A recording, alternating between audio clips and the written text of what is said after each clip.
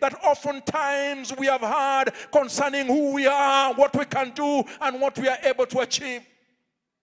This challenges the thought that we only exist for ourselves, that we do not have too much, that we are needy ourselves, that we are in a situation where we continue to need help. This challenges that status quo and begins to point out to us that we need to move out, that there is more land out there, that we need to get out and engage so that God would use us to bring transformation in the nations of the world today. Can you shout amen? And your senior pastor asked me to speak from the book of Joshua chapter 13, verse 1 through verse 7, more land to be conquered. Joshua 13, verse 1 through 7, allow me to read this for us. Now Joshua was old, advanced in years, and the Lord said to him, "You are old, advanced in years, and there remains very much land yet to be possessed. This is the land that yet remains, all the territory of the Philistines, and all that of the Geshurites, from Sihor, which is east of Egypt, as far as border of Ekron, northward, which is counted as Canaanite, the 5 lords of the Philistines, the Gazites, the Ashdodites, the Ashkelonites, and the Gittites, and the Ekronites, also the Avites, from the south all the land of the Canaanites, and Meara, that belongs to the Sidonians, as far as Aphek, to the border of the Amorites, the land of the Gibeonites, and all Lebanon towards the sunrise, from Baal-Gad below Mount Hammon, as far as the entrance to Hamath, all the inhabitants of the mountains from Lebanon, as far as the brook Misrepoth, and all the Sidonians. When them I will drive out from before the children of Israel, only divide it by lot to Israel as an inheritance, as I have commanded you. Now therefore, divide this land as an inheritance to the 9 tribes and half the tribe of Manasseh." I'd like you to eavesdrop as I preach to myself. This week, by the grace of God, I achieved a significant milestone birthday in my life. That kind of birthday that when you achieve it, you begin feeling like Joshua. Now you are old and advanced in years. And sometimes when you reach that stage, you begin wondering whether you should continue on doing the work or like we used to do in the old public service, President, before you came in. They used to give them wheelbarrows. It had different significance then, showing they are meant to be going home. You are old and advanced in years. Dr. Charles McCoy was a pastor at Oyster Bay, Long Island, a 71-year-old bachelor looking for a place to retire after 50 years of faithful ministry as a pastor and an evangelist. He had invited a bishop from India to come to his church to plead for missionaries' help to India. Dr. McCoy prayed that God would lay it in the heart of someone in the congregation to respond to this call to go to India. After the 3rd message by the bishop from India, the bishop turned to Dr. McCoy and said, "I don't think God is looking for someone from the congregation. I think he's looking for someone behind this pulpit."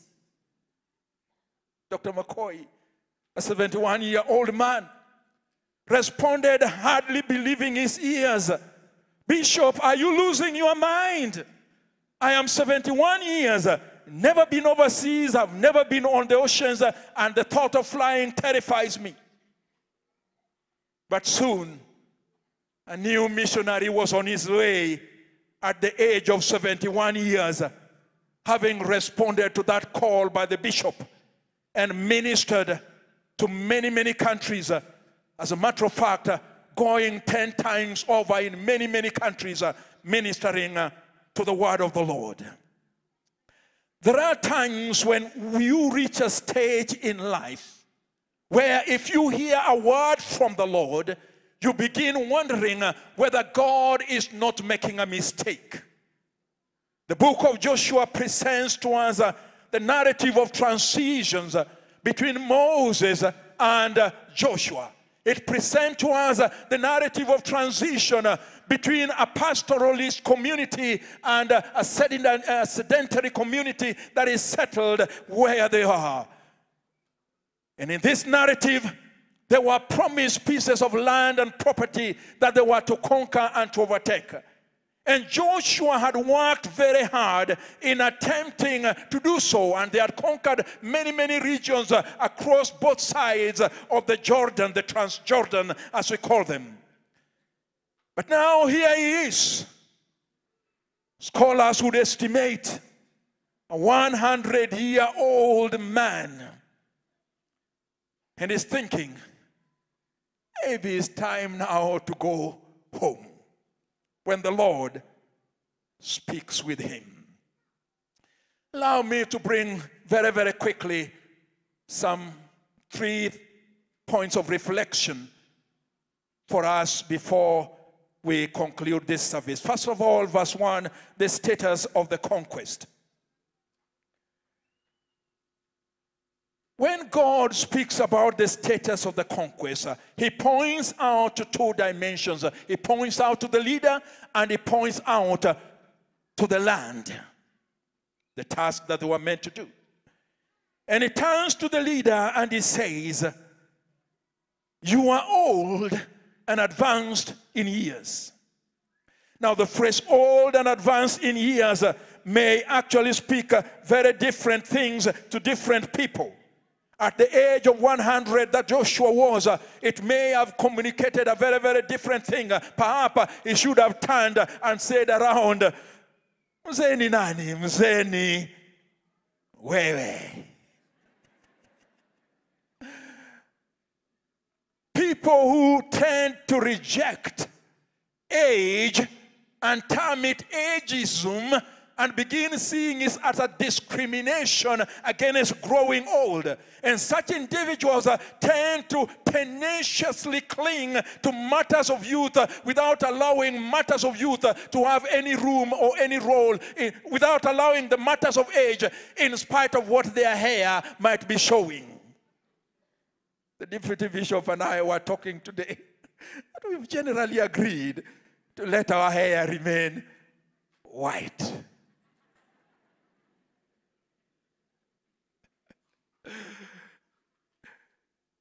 But such individuals would get into youth because they're denying age. Such individuals would begin driving cars with spinners on them.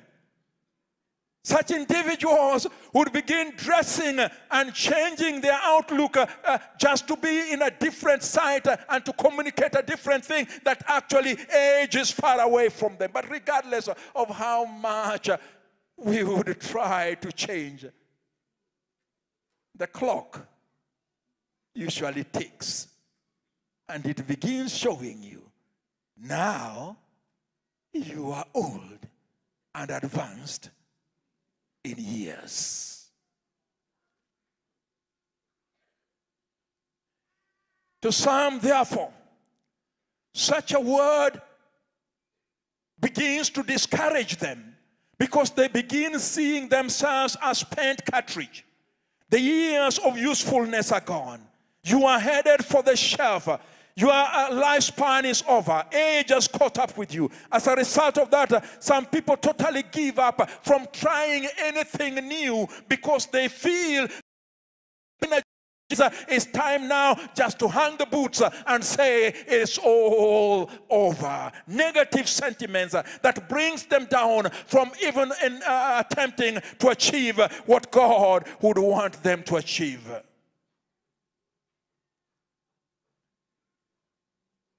I wonder whether in our midst today there may be individuals who perhaps have given up from trying one more time. Whether in our midst there may be individuals who, because of your circumstance and situation, you have hung up the boot. Whether in our midst there may be individuals who are feeling there is no need for me to even attempt. This is all my lot. This is all my portion. I can't do any better than this at all.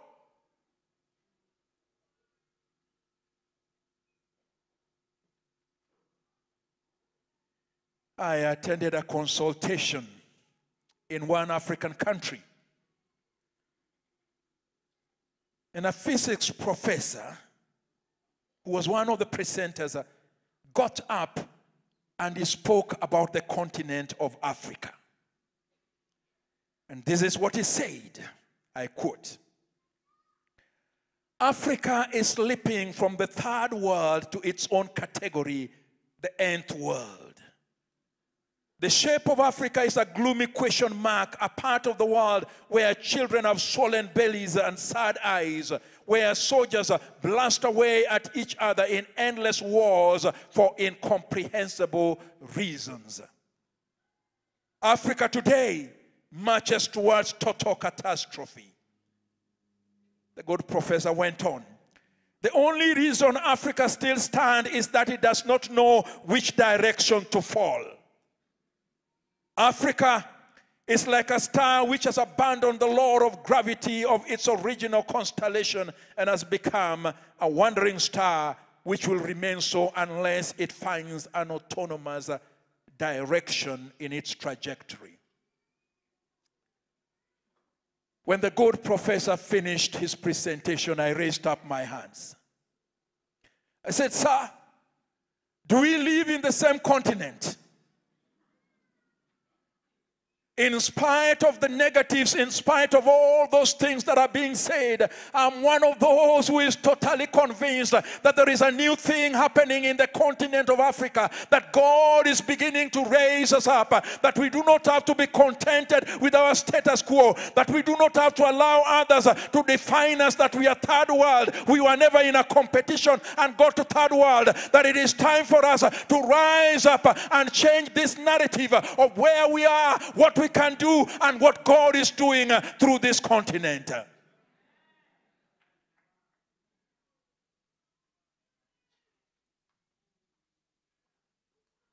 And so as a continent, as individuals, but like individuals, so sometimes it is to a congregation. That a congregation can come to that point where it actually just exists.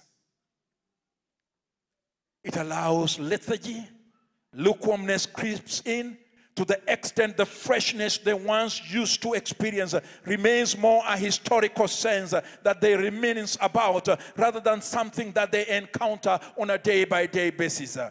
The Episcopal Church of America once drafted a statement that showed the life cycle of a church. A church goes through birth, a church goes through growth, a church goes through stability, but a church can also experience decline and death. And the death does not necessarily mean the doors are closed.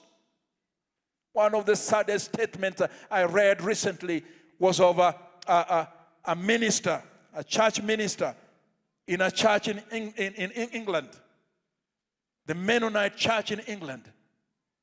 When the elder stood by the door of the church and finally shut the doors, padlocked it, and the elder made a statement. He said, "We could not convince the next generation that the church was relevant to them.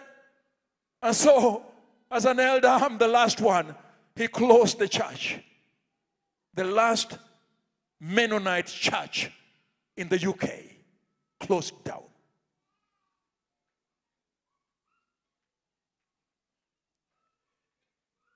Canon Patrick Sukdeo, a man I highly respect, a one-time advisor to Kofi Annan, an advisor to many other international organizations, has written in his book, The Death of Western Christianity. And he says this: the church in the West once blazed strongly for centuries. The Bible was at the heart of European culture and the cultures of North Africa and Australasia. Society at levels recognized God and the worker in the world and gave allegiance, even if nominally, to the Lord Jesus Christ. But this has changed. The fire is now dying. The flame is faintly flickering. It has burned down to embers, though not extinguished. In his opinion, the Western church is a dying church. Friends, I do believe that God has invited us to be able to rise up and not be settled where we are, because God would want to change the narratives about the continent of Africa, about the church of Africa, about what he can do through us, because there is more opportunities there, more contributions that the church in Africa can make, more greater impact that we can make in families, in institutions, including institutions of government, as we send our members who love the Lord Jesus Christ and know the Lord Jesus Christ into those institutions as ambassadors of change, that wherever they are bringing changes for the glory and the honor of the Lord. They are bringing transformation. Something is happening through them, whether they are just in an office sweeping the office, whether they are the CEOs, whether there are significant people, but individuals who have gone in believing, I am not just going to settle here to occupy a desk or to occupy an office. I am here because I am an agent of transformation, to bring transformation in this domain for the glory and the honor of God's name. As Franz Fanon has said, each generation might, out of a relative obscurity, discover its mission, fulfill it, or betray it. God to fulfill our vision or betray it. But the Lord spoke to Joshua that there's more land out there that remains. As a matter of fact, some people think there is a contradiction, because when you read chapter 11 verse 23, it says this: so Joshua took the whole land according to all that the Lord had said to Moses, and Joshua gave it as an inheritance to Israel according to their division by their tribes. Then the land rested from war. And how can he then, in chapter 13, come back and say there is more land to be conquered, when it appears that he had already conquered? You see, what happens was that there are pockets and regions that had been promised to them, but were still occupied by foreign territories. And these regions that were promised to them, God wanted them to possess them. They were there. There were promises that God had given to them. There were areas that they needed to know about. And God goes on in the next session just to give a list of this region, which are promised, but they have not taken them. Interestingly, this also can be said of individuals. This also can be said of families. This also can be said of the church, that sometimes there are certain promises that God has given to us, touching on our lives as individuals, promises that God has given to us, touching on our homes, touching on our families, touching on our businesses, touching on our impact as Christians, and yet somehow we watch them from afar, we look at them, we do not rise up to possess them, we miss those opportunities because we are not keen enough to rise up and reach those areas at the point that God is actually pointing them out to us to reach out and possess these regions.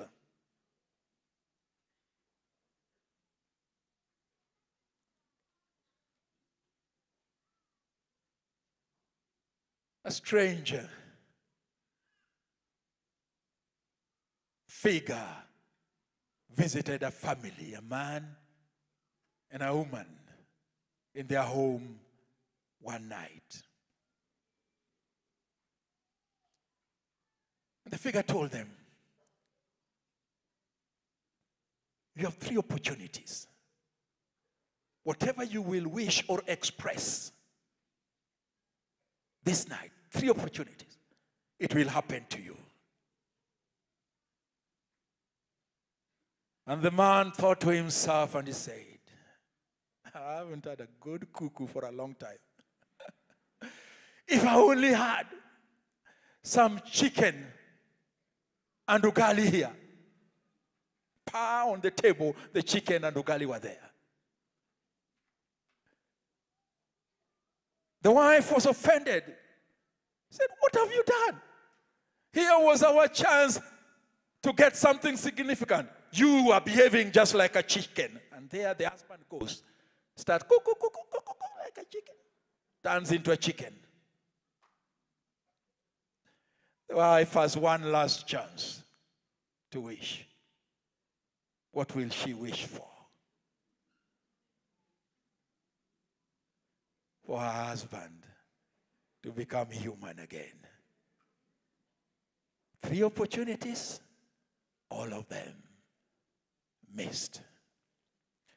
And ladies and gentlemen, we are living in a moment and a time when God is giving us opportunities.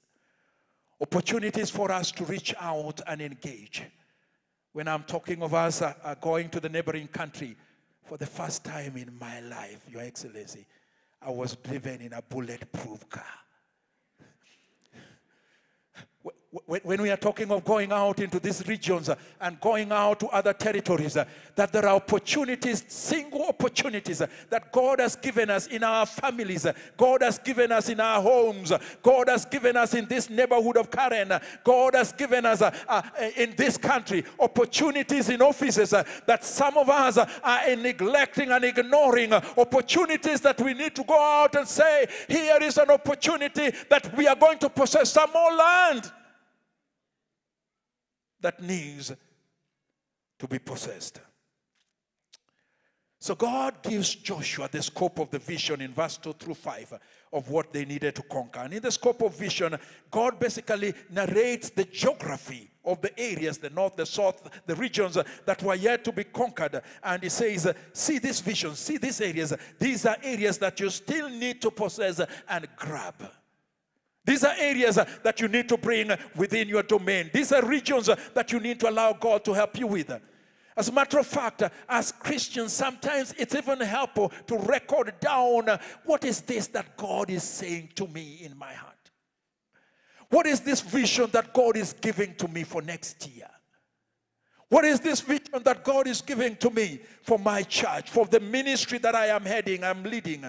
For the institutions that are around me or institutions that I'm serving. What is this vision? A clear mental image of a preferred future imparted by God is what we call a vision. This clear mental image that you can be able to think about and say, this is what we want, this is what we have. Some of us, our vision is too little. We have settled for too little.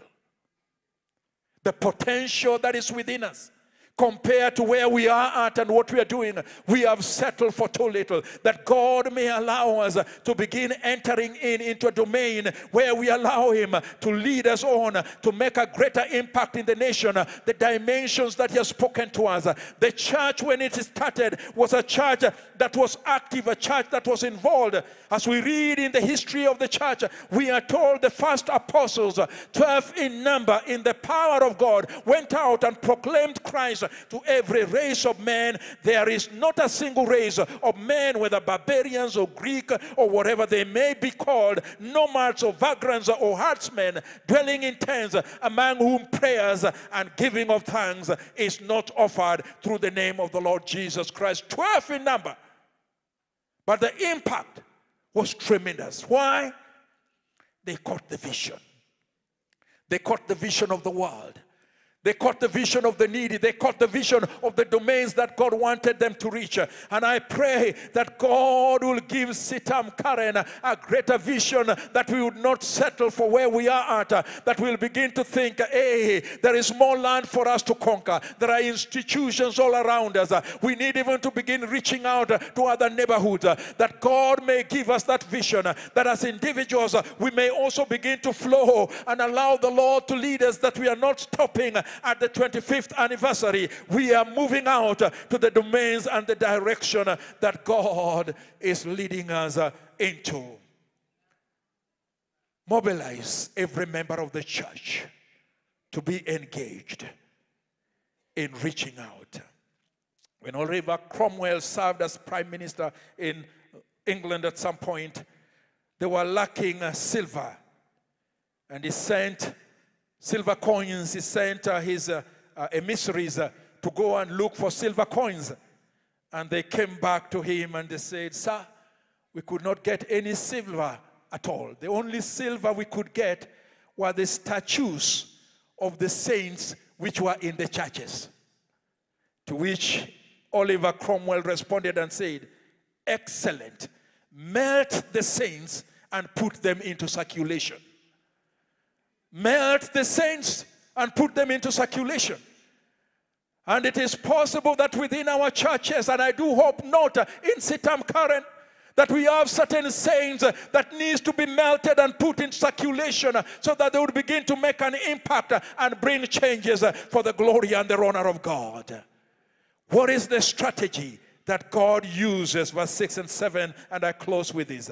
The strategy that God uses is very, very simple. He says this, then I will drive out from before the children of Israel, only divide it by lot to Israel as an inheritance, as I have commanded you. Here are the promises that God has given to them. And God says, go and possess the land. But God also says, actually, you're not the ones going to possess the land. I will drive your enemies before you. I will be the one going ahead of you. I will be the one bringing the changes, the transformation. You just need to come with me. I will be the one who will be bringing the victory to you. The victory belongs to the Lord. How many of us, while we are faced with situation, have gone through those moments when we have felt like we cannot go on anymore? How many of us have been faced with circumstances that have been so difficult for us, and yet how great it is to turn our gaze not to our own qualifications, not to our own abilities, not to our own resources, not to our own strength, but to the resource of the living God who reigns and lives, and be able to plug in into his power and allowing him to accomplish his task through us. And so God says, I will do this to you. There is more land to be conquered. You are not going alone. I'm going to accompany you to bring the changes. I'm going to accompany you to bring the transformation. I will work through you so that in the final end, he, the sovereign Lord of all the earth, will be the one who will receive all the praise, all the glory, all the honor for what has happened. The living God who rules and reigns as King eternal. Without this sense of unworthiness, one sometimes has the attitude that God must be very lucky to have him or her as a servant. The thought that the church indeed may be very privileged to have you serve in that ministry where you are serving. But when we put things in the right perspective and see that it is God, we are humbled to the extent we come back to God and say, all the glory, all the honor belongs to you. And worthy servants, we have only done our duty as we allow the Lord to lead us on. It's Hudson Taylor who used to pray. I used to ask God if he would come and help me. Then I asked God if I could come and help him. Then I ended up by asking God to do his own work through me. It is not asking God, can I help you?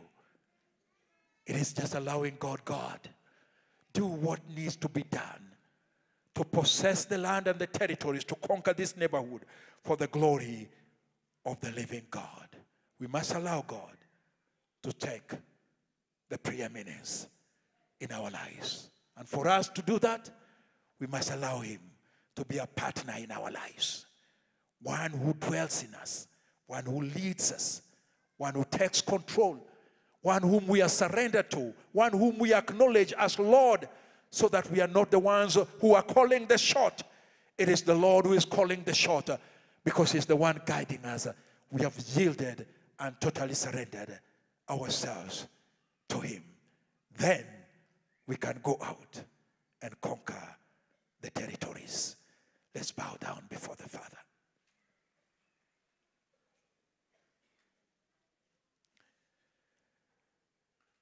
Our Father and our God, we thank you.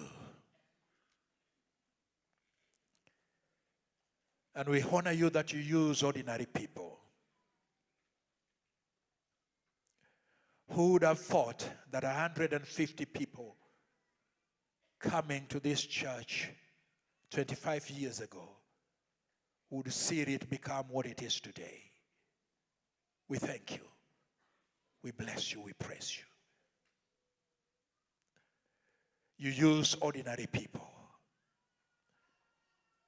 I pray for myself as I pray for my brothers and my sisters here. Some of us who may be very discouraged because of the circumstances which are around us. It may not be age-based, it may be health-based, it may be resource-based, it may be circumstances that are totally beyond us, Lord. And yet that in those very spheres we would submit and surrender ourselves to you and allow you to have the preeminence as Lord. So take the first place, we thank you.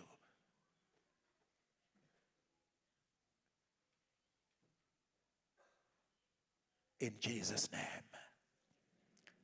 amen. I would encourage anyone. Thank you very much. I would encourage anyone who has never made this decision to allow the Lord Jesus Christ to be your Lord and your Savior. That's where it begins. And when it starts there, it's a marvelous, marvelous journey. The music team wanted to help me sing. We are marching on with hearts courageous as we step out.